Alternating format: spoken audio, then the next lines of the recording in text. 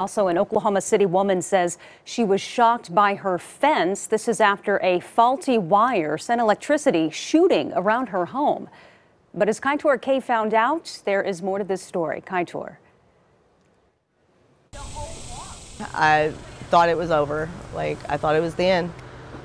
It was the scariest thing that's ever happened to me. For the last week, Kelly Beckwith has been terrified of the fence that goes around her house. On Thursday, she was hanging over it to put water in a fish tank when the fence electrified her. I was locked like this. I got stuck to this. I could not let go of it. All I could do was scream. All I could do is scream and hope someone heard me. Alarmed, her daughter ran outside towards the screams. She was laying on the ground shaking and seemed kind of out of it.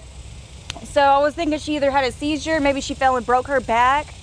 It was just really scary. I was in panic. Their landlord's handyman determined that a wire was energizing the fence. See, that should not be hot right there. That's carrying electricity.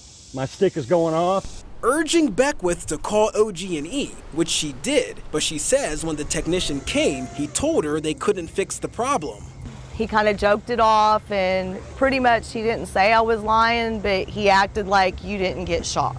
But Beckwith wouldn't let up, calling News 4 on Wednesday. And after we called OG&E, they finally fixed the problem. Beckwith sharing this audio of the second technician. Yeah. You handled it right. After we didn't do it, after we were not, after our guy treated you like that. She tells News 4 she does plan to take legal action. It was a very dangerous situation and nobody was taking it serious.